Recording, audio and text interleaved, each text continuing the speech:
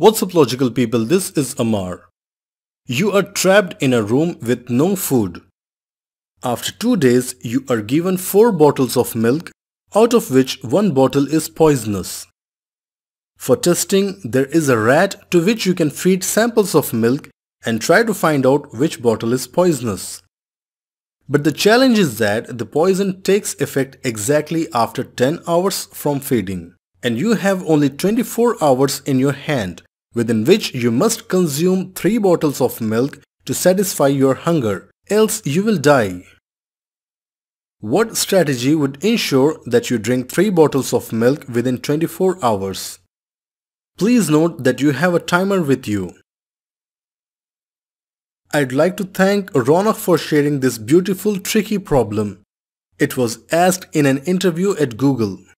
I highly encourage all of you to share puzzles, math problems, or you can suggest any topics or logical concepts for upcoming videos.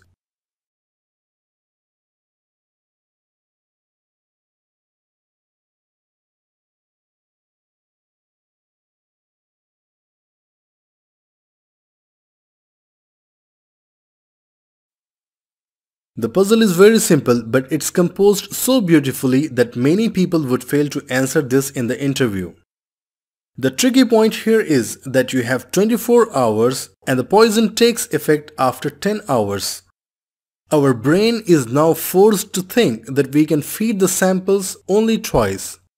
That means we feed the rat from the first bottle, check the result at the end of 10 hours. If the rat doesn't die, then feed the sample from second bottle and check the result at the end of 20 hours. If even in this case the rat survives, then you don't have enough time to perform the third test. So this approach fails. Also, if you are too much involved in solving puzzles, then probably you might have tried combinations of different bottles. But even combinations are not suitable for this problem. The solution is very simple. You just need to twist your brain a little bit. Feed the rat sample from first bottle and start the timer. If the rat dies at the end of 10 hours, then first bottle is poisonous. Even though the result from first bottle will come at the end of 10 hours, but you should not waste your time for the result. Just feed the sample from bottle 2 at the end of 1 hour. The point is that if the bottle 2 is poisonous, then the rat will die at the end of 11 hours, which is 10 hours away from this point.